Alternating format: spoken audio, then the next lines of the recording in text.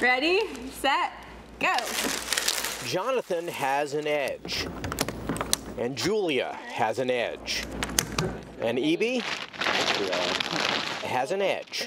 That's how it begins. Yeah, this is a thing. Yeah, speed puzzling. From there, the snaps come fast. They're all dumping out the pieces. They're trying to flip all of them face up as quickly as they can and start assembling as quickly as they can. On the UHart campus, these are the practice rounds for this, the Northeast Regional Speed Puzzling Championships. The Running Man, the Ninja Star. Competitors have arrived from across the country. So innies, outies. Organizer Jonathan Clough is here from Lubbock, Texas. So most puzzlers just do it casually. With speed puzzling, it adds that adrenaline rush. You know, you're timing yourself, so you're trying to set your own personal best.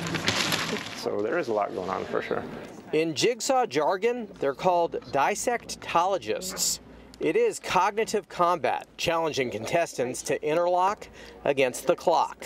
I feel like I'm a type A person, and so it's like my type A hobby. Like, I can't puzzle in a relaxed kind of way. I like to do it in an achievement-oriented way.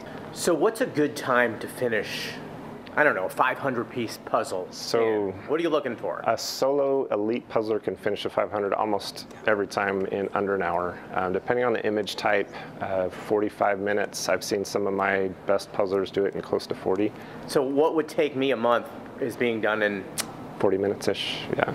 Between solo, tandem, and teams, around 100 speed puzzlers are registered here.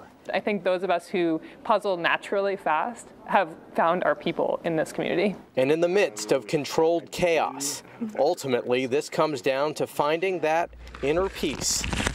So we're solving problems, right, in our brains, but we're also reaching out and finding new people who think nerdy like us. All of it's very fun. In West Hartford, Jim Altman, Fox 61, Connecticut's news station.